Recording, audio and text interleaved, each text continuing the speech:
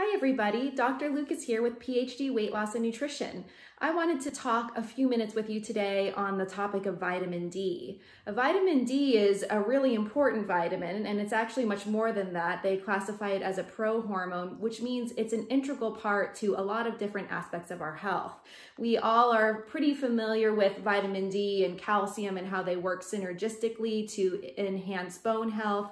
But vitamin D also plays a part in blood glucose regulation and in overall immunity, has to do with autoimmune conditions. So we really want to make sure we're not deficient in the vitamin. And a lot of us are. And the reason why is because we make the active form of vitamin D from the sun, but we only make it during certain periods of time during the year. So from the months of May through October, we can make the active form of vitamin D. After that, however, we can't. And we only make the active form between the hours of 10 a.m. and 3 p.m. So if it is even the summer and we go to work and we come outside to hang out, exercise, play, and it's after 3 o'clock, well, we're not making the active form of vitamin D. And during the winter, late fall, early spring months, we're not making the active form of vitamin D either. And so it's really important, I think, to get our blood levels tested of vitamin D to make sure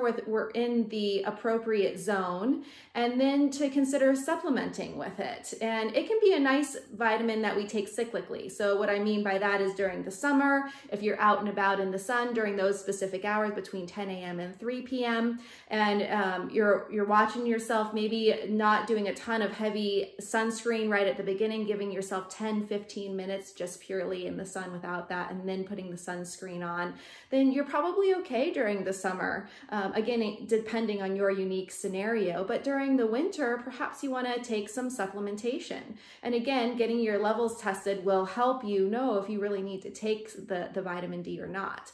The best brands that I like is Thorne is a great brand, Pure Encapsulations, and Now is a great one. I like to take the active form of vitamin D, so it's called D3, and I like to take it with vitamin K because they work synergistically on absorption.